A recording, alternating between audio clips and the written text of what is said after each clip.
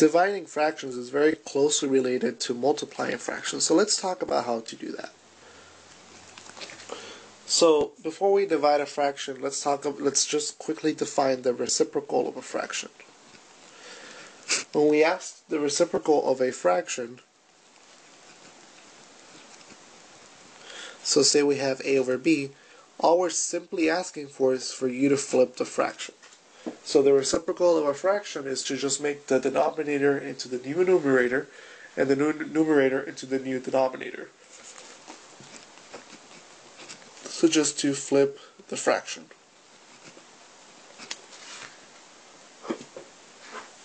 With that being said, if we want to divide the fractions a over b divided by c over d, we're going to follow one rule. That is, the first fraction stays the same, a over b. The division sign is going to become a multiplication sign. And then the last fraction, we're going to find the reciprocal of that. So that's going to be d over c. And that's it, easy as that. So let's talk about how to apply this. So I'll give you some examples. So say we have 8/7 divided by 2/9. What we're going to do is we're going to leave the first fraction the same, change the division sign to a multiplication sign, and flip the second fraction. Once we're here, we can just go ahead and multiply the same way that we've multiplied before. So we're just going to multiply straight across. 8 times 9 over 7 times 2. You can rewrite 8 as 2 times 2 times 2, and 9 as 3 times 3. And then 7 times 2, and you can reduce one of the 2's. So your final answer is 36 over 7.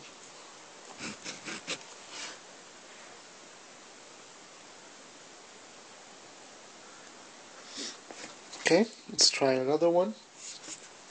4/9 divided by 1/2. I'll leave that one for you to try.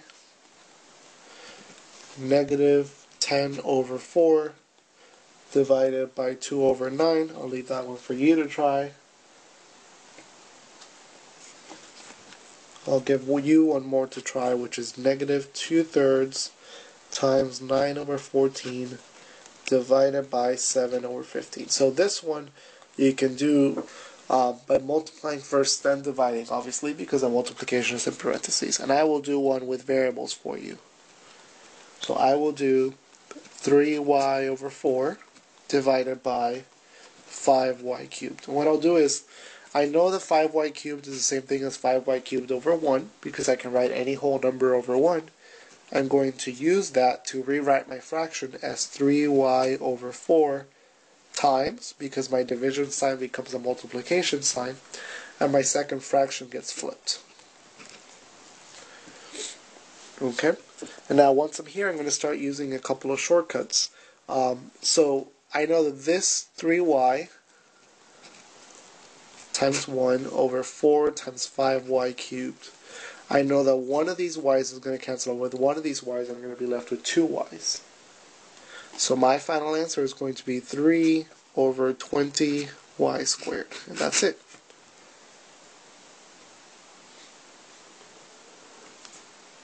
I can also have you evaluate expressions. We've done this before, so I can ask you to evaluate